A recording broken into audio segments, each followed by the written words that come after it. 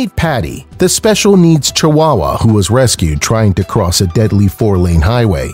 The doggie was very starved and kept falling over due to a misaligned disc in his neck. Luckily, he got adopted, and a few months later, he even got a very special friend, a lamb named Lily. When Lily the lamb was in the womb, she didn't have enough room for her legs to develop. Once she was born, her mother turned away from her for being sick. But after she got adopted, Lily suddenly found a friend in the Chihuahua.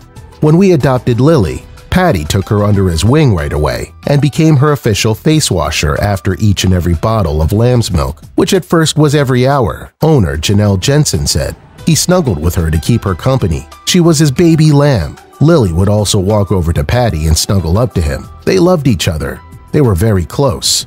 Lily's humans did everything they could to meet her needs. Still, after 15 happy months with Paddy, Lily passed away, leaving the doggie heartbroken. Seeing how upset the dog was, Paddy's auntie sent him a plushie that looks just like Lily. While it cannot replace his friend, the toy definitely helps the dog cope with the grief. Love this story? Be sure to subscribe for more.